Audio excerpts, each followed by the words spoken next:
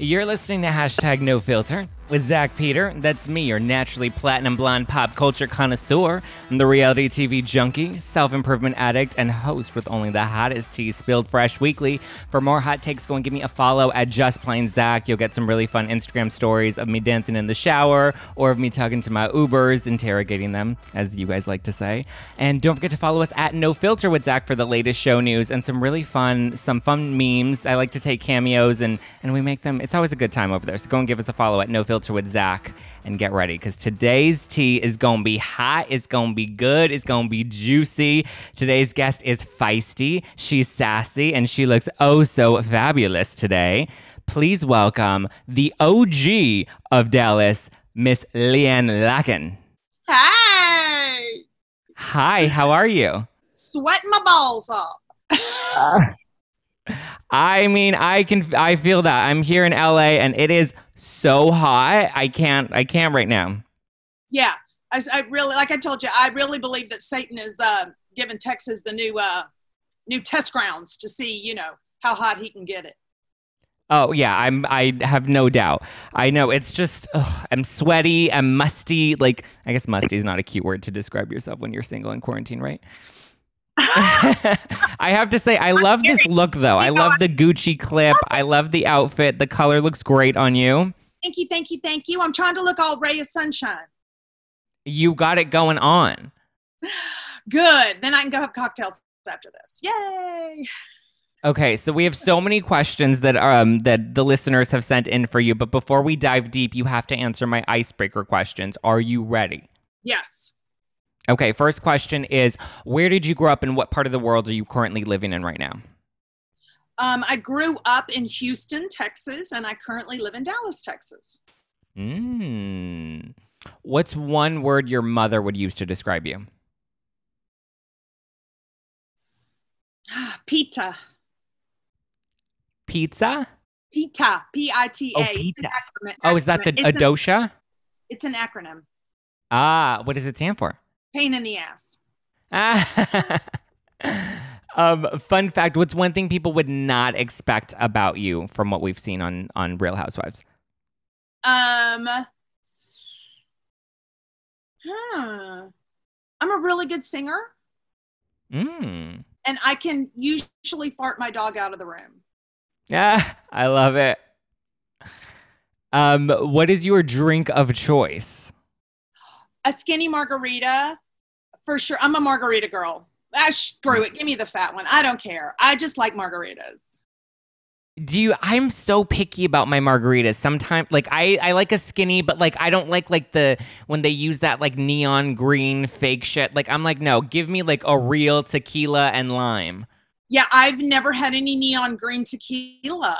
I will tell you, there's a restaurant down the road that makes a jalapeno cucumber margarita that is like, yeah, my husband only limits me to two. I always sneak in a third when he goes to pee.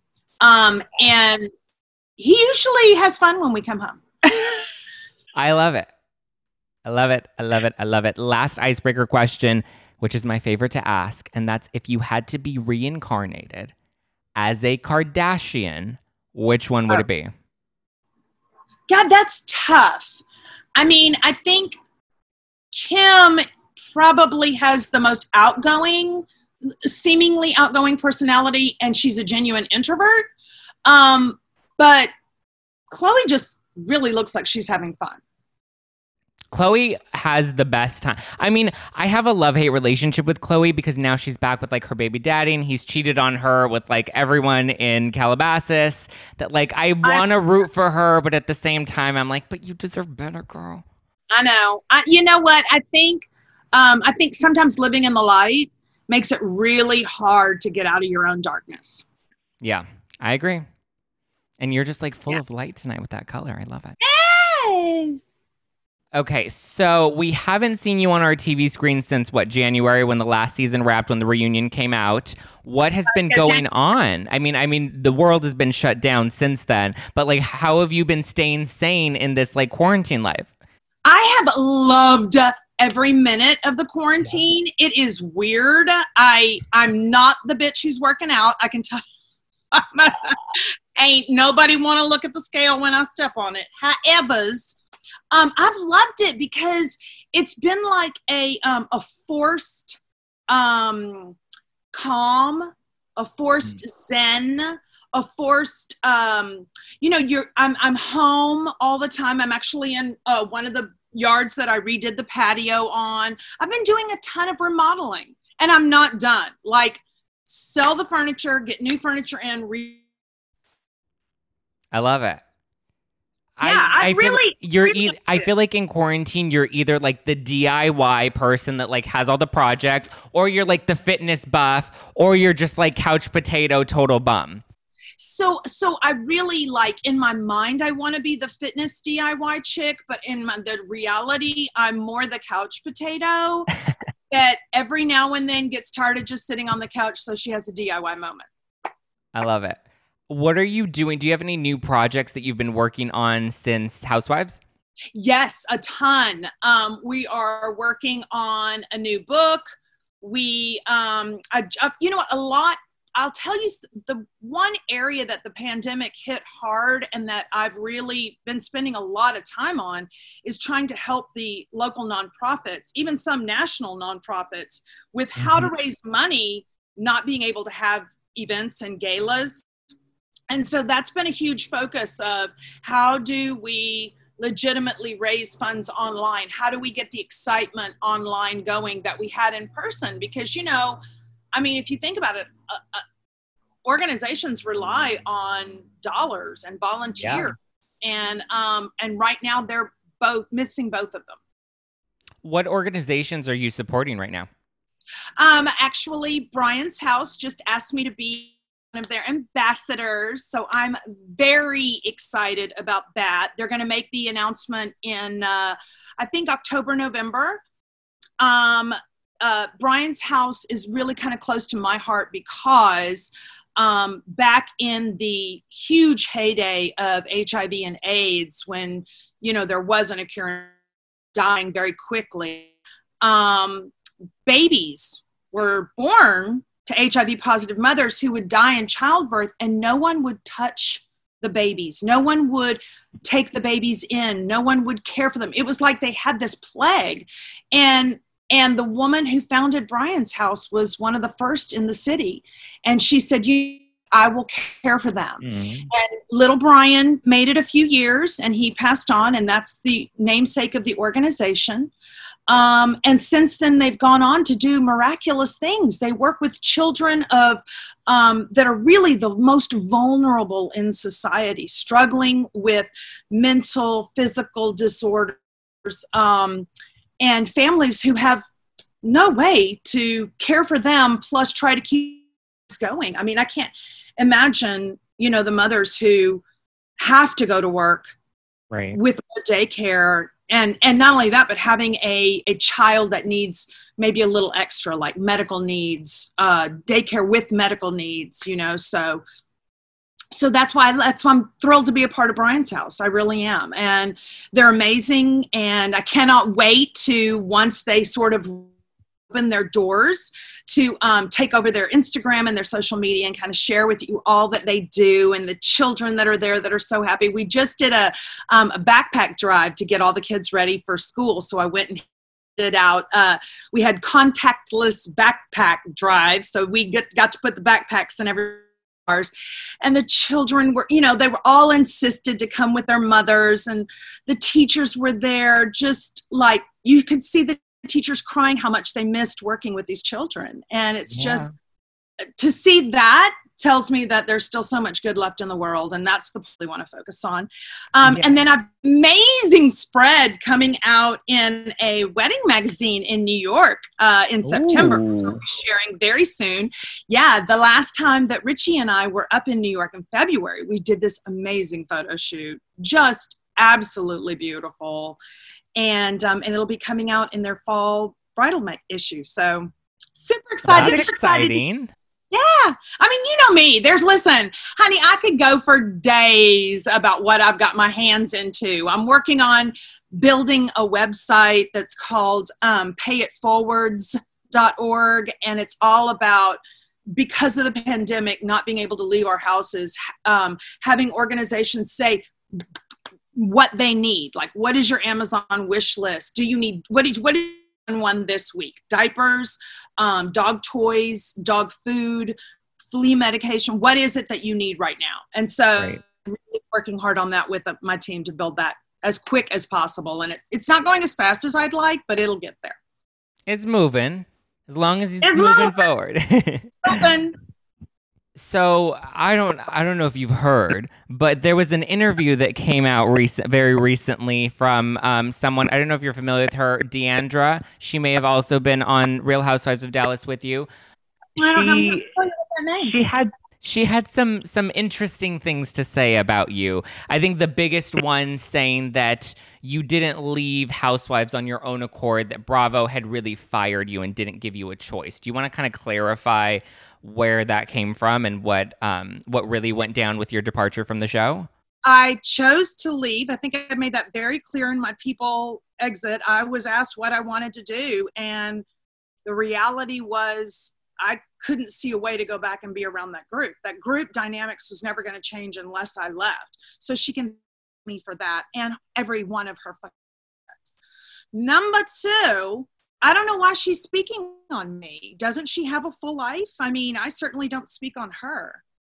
She had a lot to say. She also said, let's see, this is a direct quote from her. She said, when she met you, who she was when I met her years and years ago was not who she was on that show. She portrayed herself in a much different way than who she usually was. And then I found out who she was, and I was really disappointed. Wow, that's so interesting. When Deandra joined the show, she was the sweet charity woman, and now she's just a raging alcoholic. So, yeah, okay. I mean, she has an opinion. Everybody does, just like their asshole. Do you feel like there's an opportunity for you guys to like maybe mend fences at some point in the future? She said she's open to it. She said a lot about you, but she said she's at least open to that somewhere down the line, which was a little shocking for me to read. Yeah, considering it's the first time she said it in 3 years that she would be open to trying to fix things between us, because normally she said, no, I'm not interested. I'm done. It's over. I don't understand why she's speaking so much on me. I'm not on their cast. You would think she would focus on moving forward, and she accuses me constantly obsessed with her and talking about her all the time, and yet I have not brought her up, and I'm not interested in talking about, I mean, like, really, like, move on. Like, my life is so much happier away from the toxicity that she brings to it and the lies that she brings, you know? I mean, the reality is the girl can't help herself, and she just, you know, honesty is the way to go. Do you feel like there was ever an opportunity for you to want to return to the show for the 5th season? Like if they had changed the cast, or you just were, the place that you're at right now is just not where you could? You know, the reality is I am still a newlywed. We just celebrated our 1-year anniversary. And, you know, what's interesting is the one thing the pandemic has really showed me was how little I took care of myself, my husband, my home. I think I spent so much time trying to keep up with the constant demands of the show that I didn't realize how much work there was to do around me. And to be honest with you, it's been so incredibly peaceful, creating beauty, creating serenity, creating peace. And that's really where I am now. I mean, I've got my one dog laying in the grass and my other dog sitting on the sofa looking at me. When's my interview? You know. So since this is kind of like a big reflective year and a lot of us are kind of like looking inwards, do you feel like now that you're out of the show and now that, you know, they're kind of still in it and taping, is there anything that you look back on that you maybe regret or wish you had done differently? You know, has your perspective changed since, you know, going through this kind of quarantine experience and being out of the show? Listen, I think if you asked anyone, is there something in their life once after reflecting on it that they would want to change, I would think that there's a tremendous amount to change. But that being said, changing our past would change who we are today. And reflection is how we grow. Compassion is what we should offer people to grow. You can have a conversation with compassion and see growth, or you can have a conversation with accusations and see no change. And so for me, I've always been about growth and enlightenment and trying to be better and do better every day. I mean, you know, one of the mantras that I repeat sort of when I'm doing stuff or when I have to remember who I am every day in every way, I'm getting better and better. And if that's something that I want to not only live true to, but continue to aspire to. And I can't do it if I don't make mistakes. Right. Absolutely. That's the only way we grow. And I think when you make mistakes, especially on a television show where you have an audience, like people get to watch you stumble and then they get to watch you get back up and grow with you. You know, I think I think, you know, I don't love when Bravo kind of just like cuts people off or fires them without kind of, you know, addressing some of the scandals, because I feel like these could be really good teachable moments. How do you feel about how... I will tell you, Carrie Brittingham and I have, you know, sat down and had drinks, and she even expressed that she wanted me to come back so that there could have been this growing moment, this information given. You know, I think that healing comes from conversation. And I think one of the biggest thing our country needs right now is healing. You know, we all need to heal. None of us are perfect. None of us are perfect. And she had expressed that she would have loved me to come back, but I just honestly, like, I needed the break. I mean, let's look back at season 1, season 2, season 3, and season 4, and the biggest gifts you see, the biggest memes you see, the, you know, most iconic moments, most quotable moments. I'm really only seeing one name. And that's a lot of pressure for one human out of 6. And to be honest with you, it's also not a fair balance. And so for me, I needed the break to be able to be like, okay, you know what? I want to refine my center. I want to refine my joy. I want to regain who I am that I've lost. Because being a part of a show like that, when you are the constant target, you do lose a certain percentage of your personality. You know, your witty side, your humor. And it's so funny because all my friends now are like, oh my God, we have our LeeAnne back. You know, I think my post today on Instagram was in Malibu. And, you know, after a couple of rosés, I was in the back seat and I was like, hey, y'all, this is what dogs do. And I just stuck my head out the window, you know? I mean, I'm like, that's me. At my core, all I really want to do is have fun, create laughter and joy, spread kindness, and learn. How do you feel about, because I feel like outside of a television setting, when you have friends and if one of your friends kind of has a not so pretty moment, kind of has a messy moment, you hold them accountable and you have a conversation with them. But I feel like at the reunion, they kind of came at you a lot. How do you feel about the women's reaction to you? And even after the reunion had taped in some of their like interviews afterwards, you know, they labeled you a racist and they said that, you know, they didn't, I don't want to say had your back, because I feel like they didn't feel like they should have had your back. And I think you would even agree that, you know, you didn't necessarily need them to have your back, but you could have at least used a friend. I could have used honesty. Mm-hmm. I could have used compassion, which they all claim to be so full of. But more importantly, I could have used someone to enlighten me in a gentle way as to how to make things better or to help me make things better. And, you know, one of the biggest conversations that Carrie and I have had since that is that she wished I would have called her and said, listen, this is not who I am. to not only sit down and apologize, but tell me, how do I change what I did? What was it that is, how is it offensive to use your nationality? Because I do think that, first of all, the word that they tried to pin on me isn't necessarily the correct verbiage for what conversation I had. Okay. I think that was just, there was no other storyline. And again, dump on LeeAnne is the storyline. So I'm glad that Carrie and I are in a better place. I'm glad that Cam and I are still friends.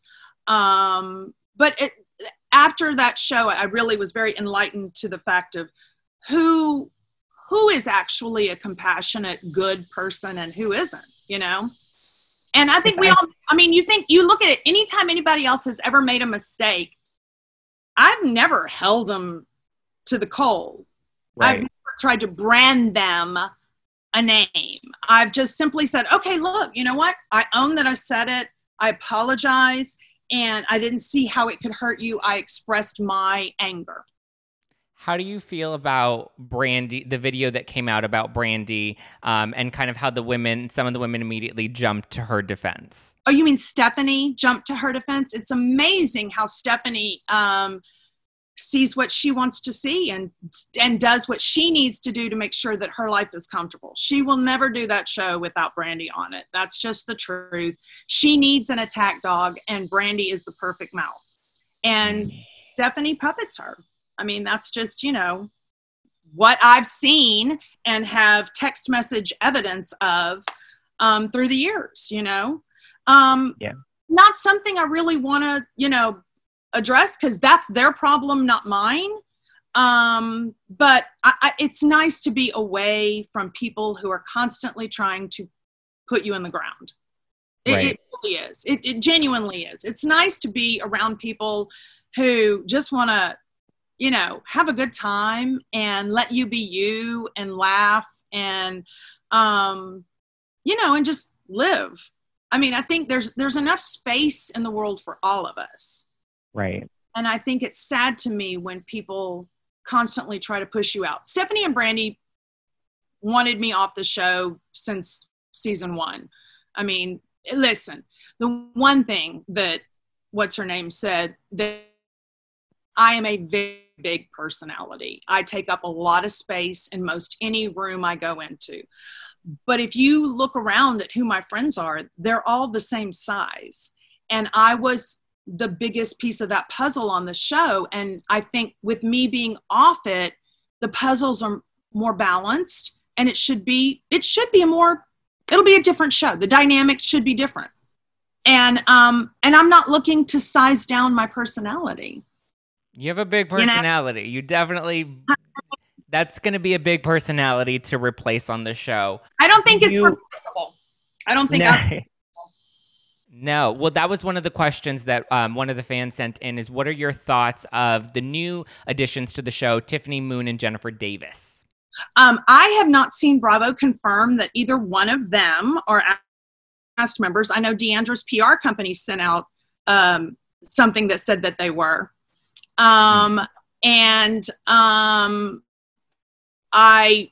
From my understanding, one has already been knocked down to friend of, and the other one, Brandy, once kicked off the show. And after the video she put out, that got put out last year, I would think she'd be a little nicer. But that's the rumors I hear. What cast members are you still in touch with? Cameron and Carrie. She's the only one. Cameron, Carrie Duber, Carrie Brittingham,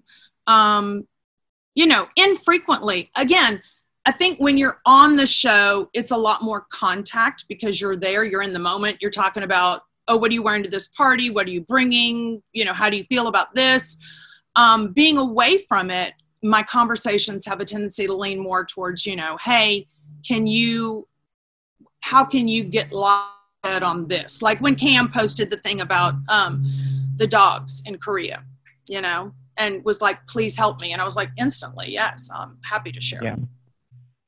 Would you, if you could go back and take back some of the comments that you made about Carrie, would you take them back? Carrie would have to change how she spoke about herself. It's like, to me, it's like if I said, you're an obnoxious Canadian, find that racist? I personally don't, but I can understand how other people, might be offended by it. Okay. I just think that I understand, looking back now, how it offended, especially the Hispanic community. I think what never got asked of me was, what is my connection, to the Hispanic community? And I have a very large one. You have to understand, I grew up with 3 girls and 2 boys across the street who were a Hispanic family who I, to this day, call my brothers and sisters.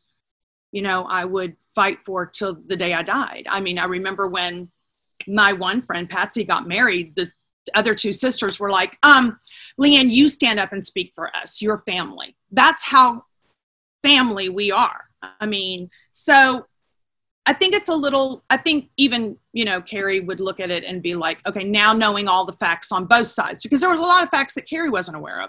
I think now knowing the facts on both sides, a conversation would have been better about why it wasn't appropriate rather than name calling. Name calling doesn't really get us anywhere. It doesn't solve anything. It doesn't foster a dialogue. It doesn't encourage, there to be, like you said, any growth.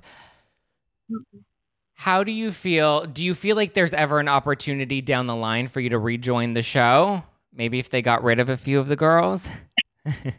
I honestly